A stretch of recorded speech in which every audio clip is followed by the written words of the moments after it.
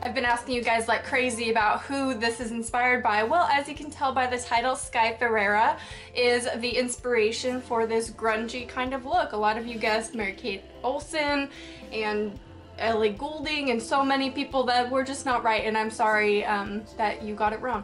But today we are going to be doing a recreation of Sky's signature grunge 80s kind of hair and makeup. It's one of my favorite looks now. I love the straight brows on me a lot, so if you want to see how to do this, then keep watching. Sky always has really natural looking skin, and she doesn't try to hide all of her imperfection. So you want to pick a natural foundation and try not to conceal every little thing on your face to make it flawless, because that's not the look we're going for. So I'm going to be recreating her grungy look. She has a lot of looks, but this one in particular I think is pretty typical of Sky. Getting started, I'm going to do my brows. Now brows are signature of Sky's.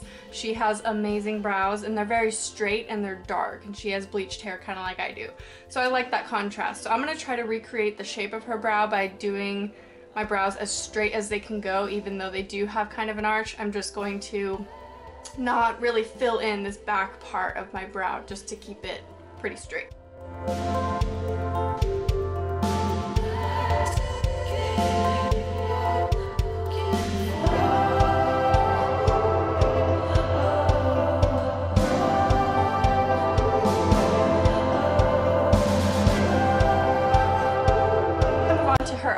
Now, you don't want to use any primer, and to me this look looks so much better towards the end of the day after you've worn it for a few hours, and that's my favorite time that this look kind of as it develops. So no primer, because you do want it to eventually crease. Unless that really drives you crazy, then you can apply primer if you want to.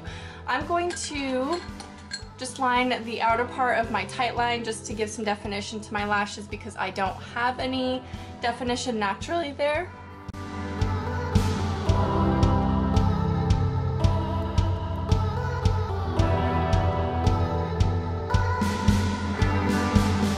That a little bit on the lower lash line to add some definition there as well.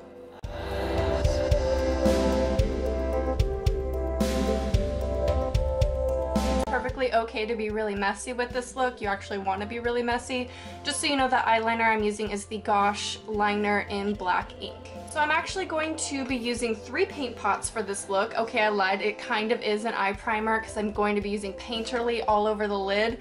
And then going in with like a nude colored shadow. I guess this stops creasing, so I guess it kind of is a primer, but you don't want to use anything other than this. You can also just go right into the eyeshadow and just not apply this Painterly, but I like the look with it.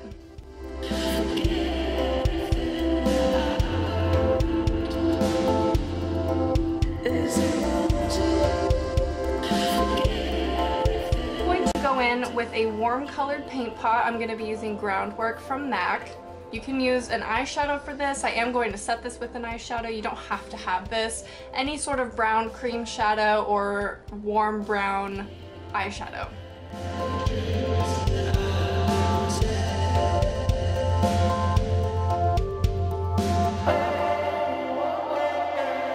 Like you haven't slept in a week, but you do want to go quite low with it. Hers is very smoky on the bottom. I know it looks scary right now. Once we add the mascara and everything else, trust me, it'll all come together. So the next thing I'm going to take is Quite Natural paint pot from MAC. It's a little bit darker. I'll compare the two. It's still a warm brown, but it's just a tad darker than Groundwork. As you can tell, this one's Quite Natural. So I'm going to go in with that kind of close to the lash line using the same brush.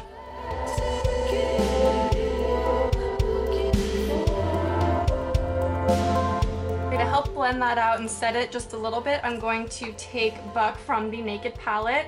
You can use any warm brown eyeshadow. You don't have to use this one. I think originally I used Cork from MAC. You can use anything.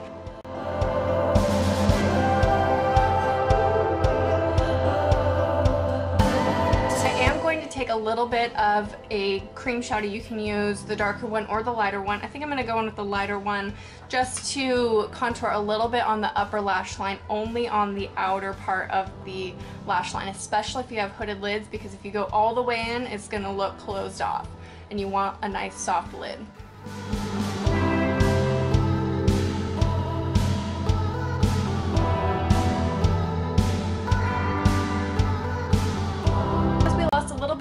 liner, I'm going to go in with the black liner again. The key to Sky's look is to keep your whole waterline clear of any product. So you're not going to go on your inner rims or anything with the black, just on the outer lash line.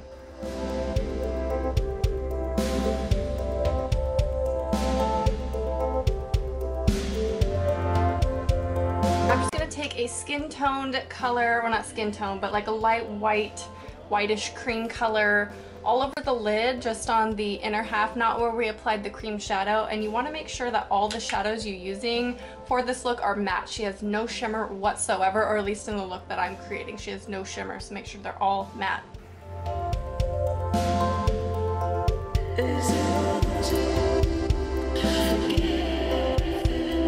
Next thing we're going to do is apply mascara, so that is it for the eye look. I know it's really like a lot of baggage, but once we add this, it'll all come together.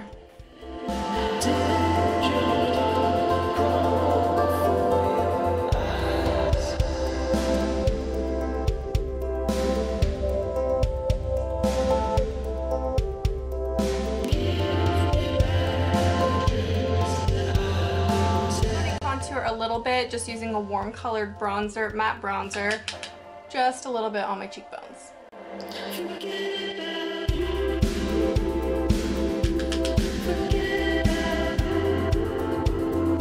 Going to recreate Sky's grungy stained mouth. She has like a little bit of extra darkness around the inside of her mouth, so we're going to recreate that with a stain. I'm going to be using the Stainiac by The Balm, and I love this color for this look. It's absolutely perfection. I just got a sample of it, I think in a glossy box once, but it's the absolute perfect product for this look.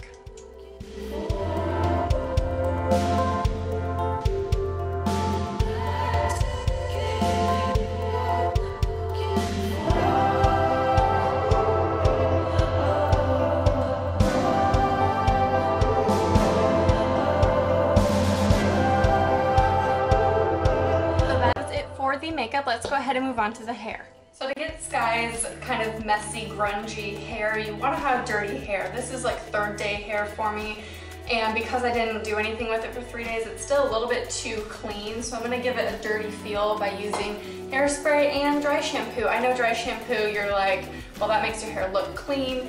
Well, it also, if it's clean, adds product in it, so it kind of gives a dirty effect. So I'm going to add some of this just in this part of my hair.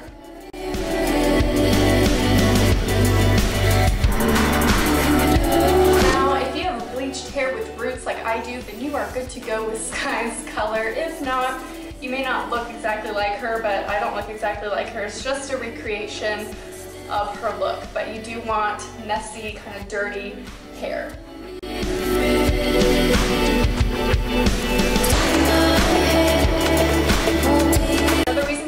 Dry shampoo is it adds a lot of volume to your hair, because you do want it to be kind of poofy, not like super big, but you know, a little bit fluffy. So I'm just going to take a flat iron and kind of go through certain parts like my bangs. I don't want to make them like perfectly straight or anything, just to calm them down a little bit. I'm also going to add a few waves on this side of my head. So once all my hair is like over on one side, like in how that is, I'm going to use this to wave a bit.